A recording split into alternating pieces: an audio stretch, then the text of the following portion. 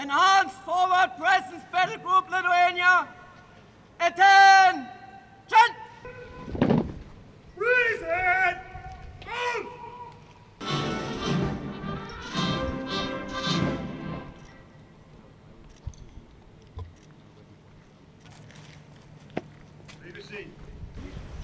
This year is not ordinary one. The Europe is no longer at peace. Russia's brutal war against Ukraine showed us how fragile peace is. But at the same, it highlighted the significance of allied unity and readiness to defend each country.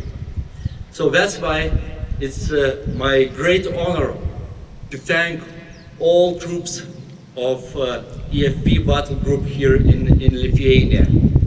Your engagement is outstanding, but together it marks unwavering NATO resolve and demonstrates commitment to collective defense, to the collective defense, NATO collective defense principle, which is cornerstone of the alliance.